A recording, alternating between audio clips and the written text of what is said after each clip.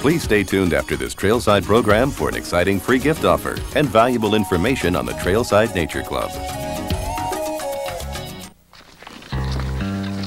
277 miles long, up to 18 miles wide, and a mile deep, the Grand Canyon has been called an inverted mountain range. It's also one of the most astounding natural formations on Earth. Perhaps one of its best kept secrets is right here, the North Rim, especially in the winter when the roads close by deep snow. A few hardy souls do make their way through and find some of the best cross-country skiing around. Hi, I'm Peter Whittaker, and I'll be joined by the only American to win an Olympic cross-country skiing medal as we hit the trails to the Grand Canyon and make our own adventure on Trailside. Trailside is brought to you in part by Chevy Blazer. Next time you're having fun outdoors, make sure Mother Nature has a good day too.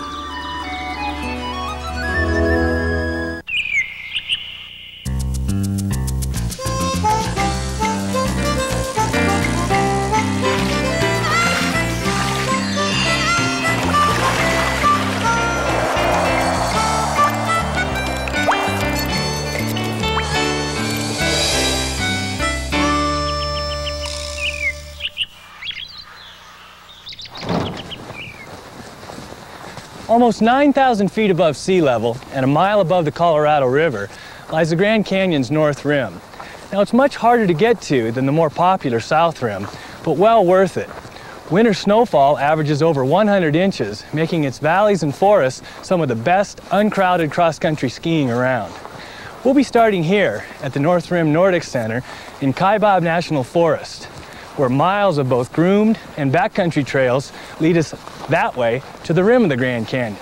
Now the beauty of this trip is a chance to see the canyon with very few tourists and lots of unspoiled wilderness. Joining me is Bill Koch, who has been called one of the top cross-country skiers in the world. In the 1976 Olympics, Bill won the silver in the 30-kilometer event, becoming the only American to win an Olympic cross-country skiing medal. He's also a World Cup champion. Hey, Bill. Hey, Peter. That skating technique looks great. Is that what you used to win the World Championships? Really close. That was the V1 skate, which is actually first cousin to the marathon skate I used to win the World Cup, which is also how skating got started. Boy, these skate skis are small. Are we going to get a chance to use these later today? We will a little bit later on. But we're going to start off on these touring skis. And they'll be a lot lighter than what you're used to in alpine skiing. Boy, those are lightweight. They're a lot narrower also. What about the base here? It's all roughed up. Now these are great because they're so user-friendly in that you don't need wax. And you can see how the patterns lay back like this so that when you kick back, they grip the snow. I see. So if you're going uphill, it'll slide forward, but you won't slide back. Exactly. Makes a lot of sense. What kind of boot would you use with this setup? We got some great boots. Boots that come so far in the last few years. Now they're very stable and have a lot of support. You can see how for stability and directional stability they have grooves in the bottom of the boot. That corresponds to the ridges in the binding. And so all you do is you lock the pin into the binding. Right. Quick, easy movement, and you have all the support plus all the freedom of a free heel. Boy, it's just a nice binding setup. Looks real clean. It's great. What about ski poles? Now ski poles, again, they're going to be different from alpine skiing that you're used to. They're a lot longer, all the way up to the top of your shoulder. Because we use our upper body, we need a longer pole to propel ourselves forward down the track. All right, well I know about ski poles. Just go right through the top with the grip. Hold on there, Peter. What you want to do is come up from underneath that loop like this. Okay. And then grip the pole. Right. And we have a tight pole strap. That allows us to totally let go of the pole at the end of our poling action. Oh, I see. And that gives us a lot more power and therefore a lot more glide. That's great. It just kind of hangs out there. That's right. How about these baskets? I don't think I've ever seen a basket quite like that. Yeah, they're smaller. You don't need as much surface area when you ski on groomed tracks. Looks like you get a great grip.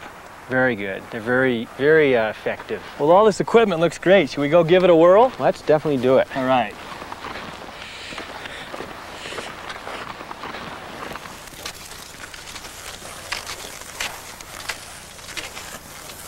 This feels just like hiking, Bill. It is. It's a lot like hiking. But you know, you get the added benefit of the glide. That's what makes it more fun. You know, let me show you the proper coordination of the arms and legs. Just raise your poles out of the ground for a minute. Just like that. Great. Now see how that, just let your arms swing naturally at your side. Right. That's good. So now just lower your poles slowly down to the ground. Okay. Good, good. That's the right timing right there. Yeah, that feels better. Real rhythmic. Right. Now all you have to do is raise your poles back up. Anytime you lose that rhythm, just raise your poles back up. Now should I have a lot of weight on the front leg here? That's exactly what you want. A full weight shift, total weight commitment on that forward gliding leg. Okay.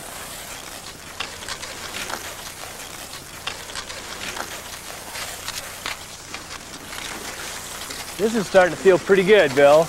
Yeah, you're looking good, but let me show you something. Stop a sec. I want to show you about your pole here. Okay. Now, when you plant your pole straight up and down like a walking stick, notice how, try to go forward now. A little bit difficult. So if you plant at an angle like this, back by your feet, now go, and you can really push forward and get better glide that way. All right, yeah, that makes a lot of sense. Just get a little more upper body movement, huh? That looks a lot better. Yeah. Yeah. Poles really help. Now we're starting to cruise, huh? Yeah, we're really picking up speed. You know, we're ready to shift gears to the double pole now at faster speeds. What you want to do there is plant both poles at the same time. Fall on your poles to your whole upper body. That's right. Kind of like an abdominal crunch. Right, just like that, only even lower. That's good. Starting to feel pretty comfortable with this, Bill. What do you say we head back to the lodge and get packed? Okay, sounds great.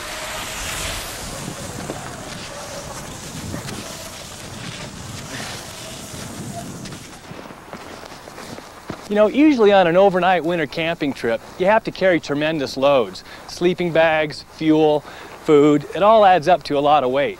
But tonight we'll be staying in a yurt, so we'll be able to carry lighter packs. We got it made because the lodge is carrying all that stuff, including that skating gear I was showing you earlier. Great. Some items we will have with us today, insulating layers for both the upper and lower body. And water, really critical to stay hydrated at 9,000 feet. First aid kit, wouldn't go out there without one. Same with sunscreen. The new snow, lots of sun reflecting, lots of layers of sunscreen. Safety items, blanket, cord, some smoke, all good things to have with us today on the trip. I got a repair kit here in case we have any equipment problems. Some energy bars. I think we're going to be burning some calories out there today. And I like to carry binoculars in case we see some wildlife, we can take a closer look. A headlamp. And a compass, complete with a reflecting mirror. And just in case the weather comes in, we can stay on track. Great, let's take a look at that map. Show me where we're going today, Bill. All right, Peter. Here we are starting out at the lodge, and we'll follow the Saddle Mountain Trail all the way out and spend the night out here in the yurt. Great. How's the skiing, the terrain in here? Beautiful skiing, nice, gentle terrain, you'll love it. And then the next day out to Saddle Mountain Point? Right. First we'll do a few backcountry trails around the yurt, then we'll head out to Saddle Mountain Point. That's where we're going to see the Grand Canyon. Beautiful views, and we'll ski out here also to Point Imperial. We'll get another view of the canyon. Good. How far is it from the lodge all the way out to Point Imperial? About 16 miles. And the yurt? About 12 miles. How long you figure it'll take us? Well, we'll take our time. We'll take most of the day. So this won't be going at an Olympic pace? No, first day I'll probably take it a little easy on you, Peter. Good. Well, let's pack it up and get out of here. All right. Sounds great.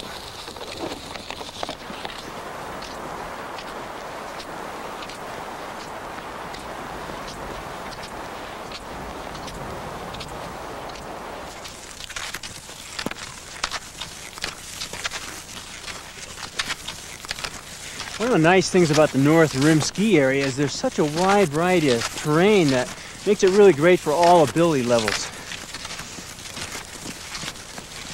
And as we come into this hill here, Peter, we want to shorten up our stride and relax a little bit, cut the pace back. Kind of like mountaineering, be a little more efficient on the uphills. Exactly. Actually starting to slip out just a little bit here, Bill. What you want to do is just go into a wedge now, dig your inside edges in.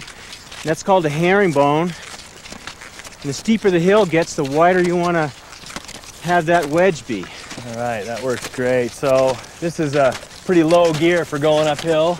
Yeah, it is. You know, the only lower gear than this is the side step, but you won't use that unless it gets really steep.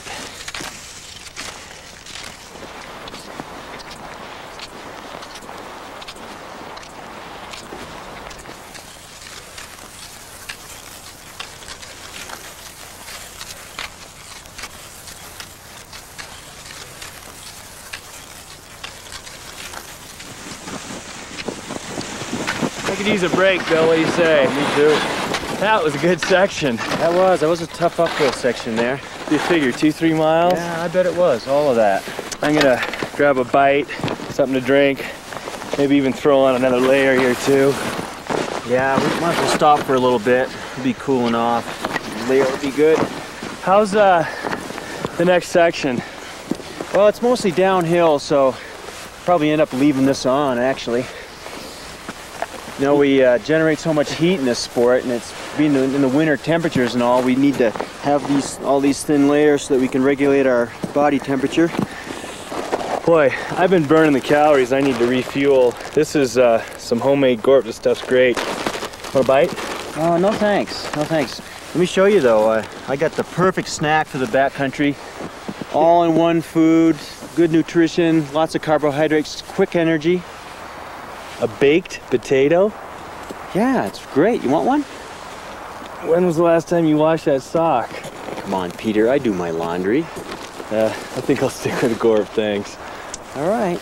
To each his own.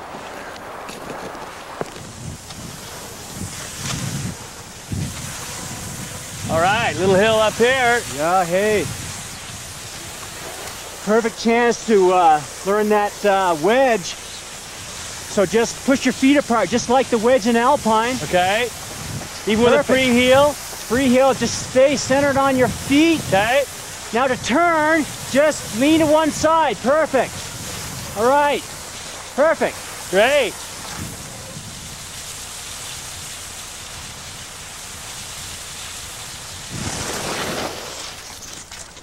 Now that's a big hill. That's a good one, you know, and you can't see the bottom. So I think we'll play it a little bit cool at first, till we can. Try this half wedge here with 1 foot in the track. All right. And one out to the side. Just control your speed. Perfect, perfect. There's the bottom. All right, let her rip.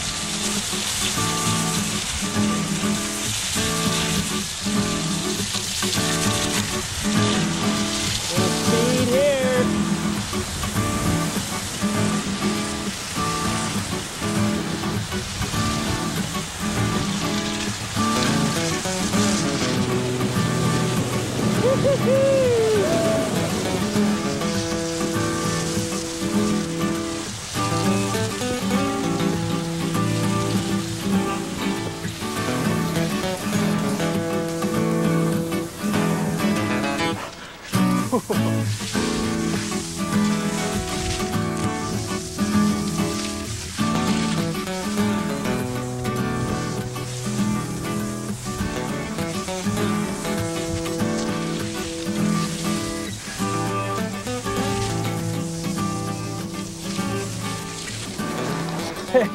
What do you call that? Ooh, that was a sweet shortcut. I guess. Yeah.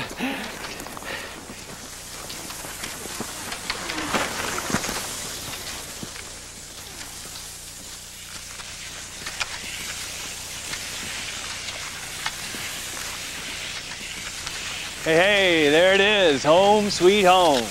Those Mongolian yak herders sure had it figured out, didn't they? Yeah, these yurts are great.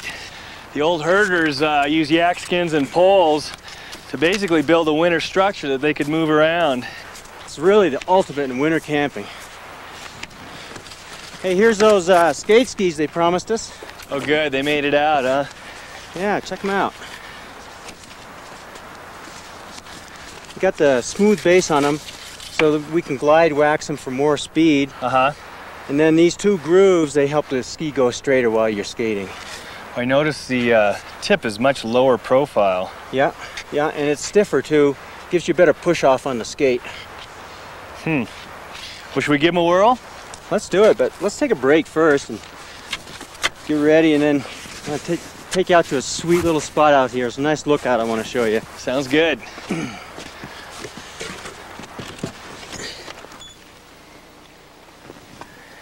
Well, I tell you, this is some meal here, Bill. Yeah. We were spending the night out in a tent tonight, and I was doing the cooking. It definitely would not look like this. Oh, it's great being pampered like this, isn't it? I think we deserve it. We do. Hey, in all the years of your competing, is there any one experience that stands out in your mind? Yeah, I got a great story. You know, the last race of every Olympics is the real toughest one, the 50K. Well, the same Olympics I won the silver medal in, I was having a really great Olympics. I'd had top results all the way through, so I was ready to win one, really. But it was the 50K. I'd never raced that distance before because it was my first year as a senior racer. So I went out really too fast. Too hard? Yeah, and I was even leading the race most of the time, and thought, oh boy, I'm going to bring this one home, you know. And then, sure enough, I hit the wall at about 40 Ks. Whoops. And I had just passed the big Finnish racer, Juha Mieto, one of the greatest Finnish racers of all time. Big guy, 6'6", huge guy. And right after that, I bonked. Just went under, and I was just stumbling up the biggest hill out there. And I don't think I was going to make it. Really? It was a really big hill. I was totally delirious, didn't know where I was. And then all of a sudden I felt this big hand on my back. And Juha pushed me all the way up the hill, like 45 seconds worth of pushing. You're kidding. I was lucky nobody saw it because it was actually illegal. We could have been both disqualified. Pushed me right over the top, and I think that's what allowed me to finish. I don't know if I would even have made it, you know. And it's a great story. I ended up finishing 13th. I crawled in. He finished 6th. That's amazing. And you guys were competing. Here he is helping you out. Yeah, it's amazing. You know, it's kind of how the sport is. You know, there's really a great amount of respect between the athletes in my sport. It's a great moment.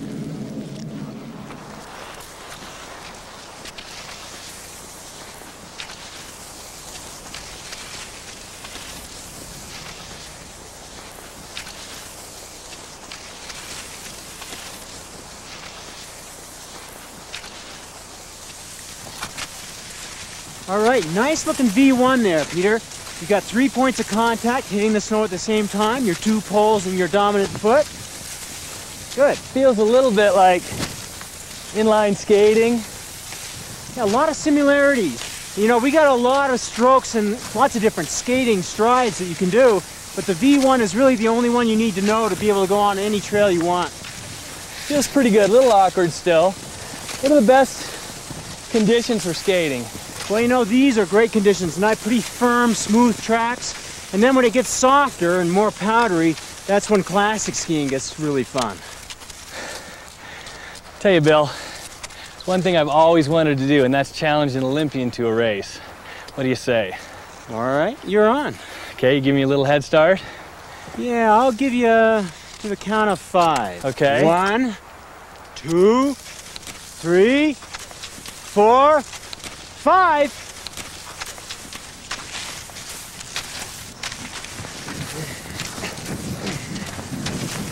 Hop, hop. Whoa.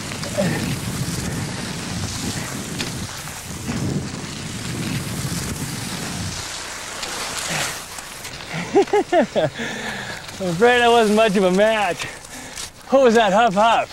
Oh, that's in racing, you know. In racing, the faster skier gets the right of way. And what happens if the slower skier doesn't pull aside? Well, we do have ways of dealing with that. Oh yeah? I bet you do.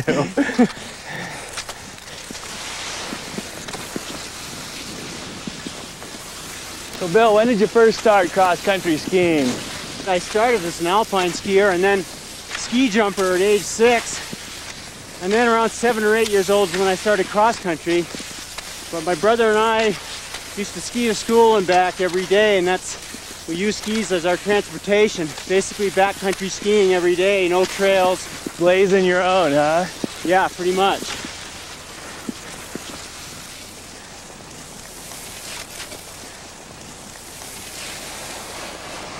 I've heard skating referred to as freestyle. Why is that? It's a really good name for it, Peter, because there's so much freedom of expression in skating. But, you know, rather than talk about it, let me just show you. Great.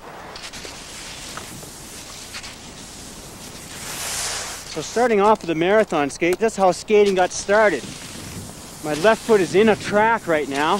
Just have to pretend that. Now, delayed switch.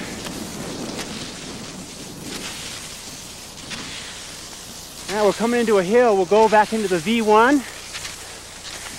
Norwegians call this paddling. Now the diagonal V, this is the easiest way to go uphill.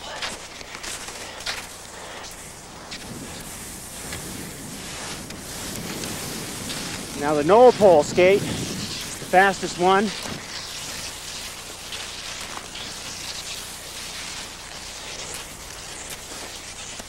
And the V2 alternate.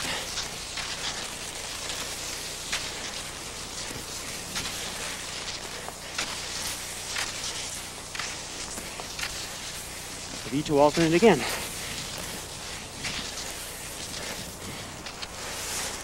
Freestyle.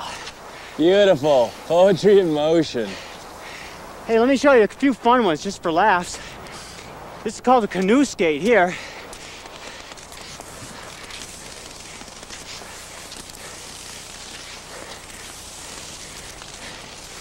And then this one here is called the frog.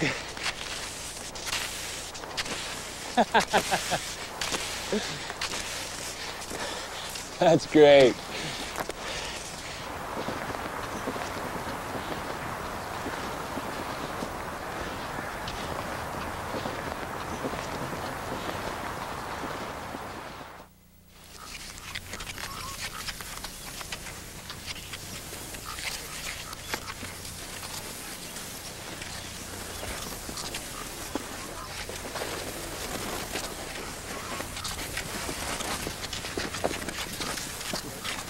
Whoa. Whoa. Definitely working a little harder out here, Bill. Yeah, it is a little harder in the backcountry. Shorter strides help, but technique's about the same as in the tracks. Okay.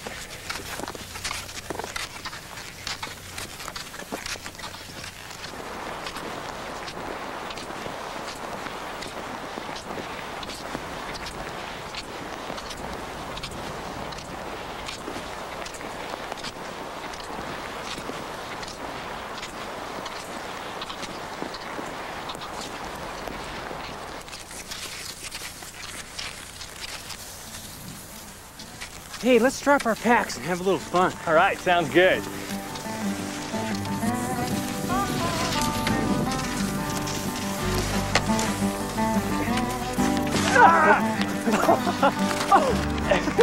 You're it!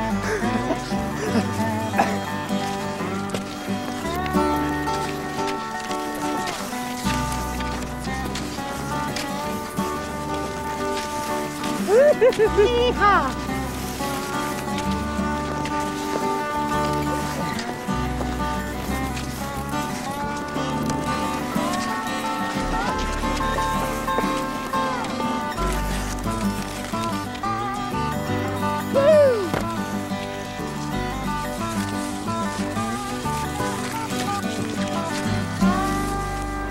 We're close.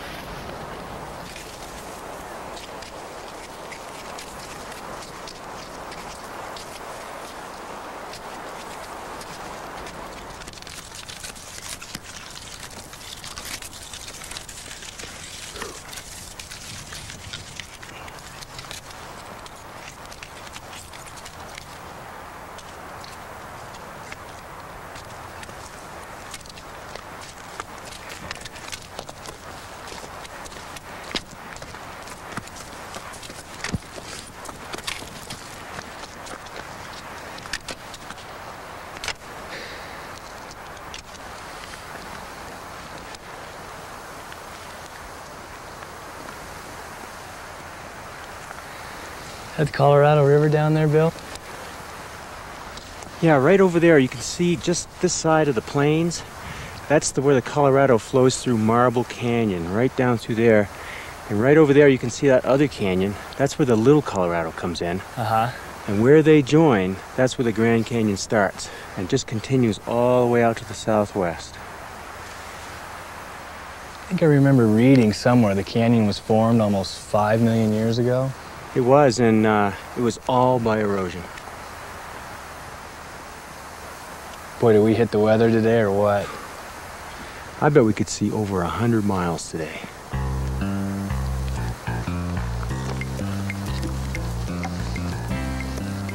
Winter, with its vibrant colors and clear air, is perhaps the best time of the year to visit the North Rim and arrive at what is simply the most monumental chasm on Earth.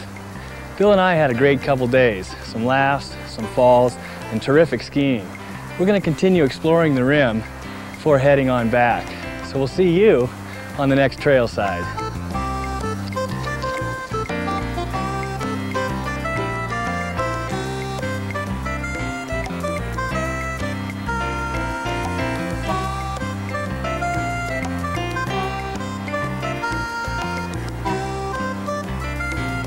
Available now, the complete series of Trailside illustrated guides, hiking and backpacking, bicycling, kayaking, cross-country skiing, and fly fishing. To purchase, call 1-800-TRAILSIDE, 1-800-872-4574.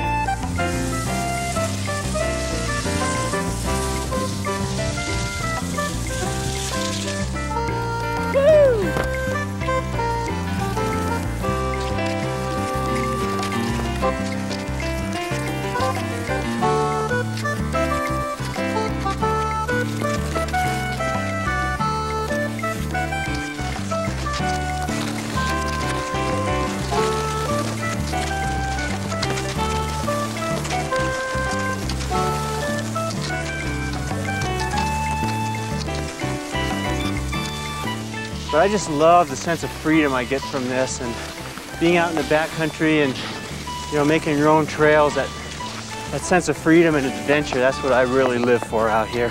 It's a healthy lifestyle you got. It is, you know, just being out in nature is, you know, a connection that we've really lost today in our Western culture.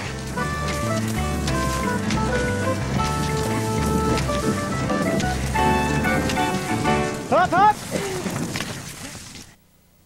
The home video of this program, as well as other programs in the Trailside series, is available for $19.98 plus shipping and handling by calling 1-800-TRAILSIDE, 1-800-872-4574. Trailside is brought to you in part by Chevy Blazer. Next time you're having fun outdoors, make sure Mother Nature has a good day too.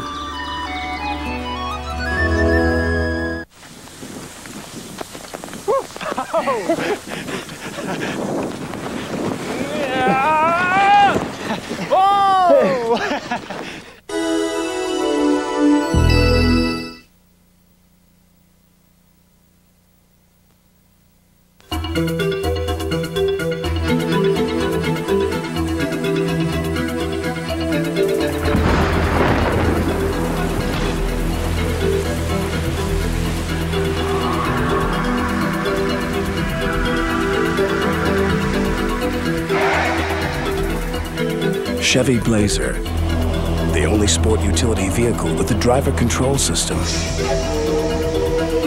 It's nice to know it's there. Trailside, the longest-running outdoor how-to television series, invites you to join the new Trailside Nature Club. Call the number on your screen and join today, and you'll receive a free Trailside guide or an award-winning video. Call now and receive a full-year subscription to the outdoor magazine of your choice. Up to 50% savings at over 1,400 hotels, airline discount coupons, discounts on gear and gear repair, and much, much more. The Trailside Nature Club. Become a member today.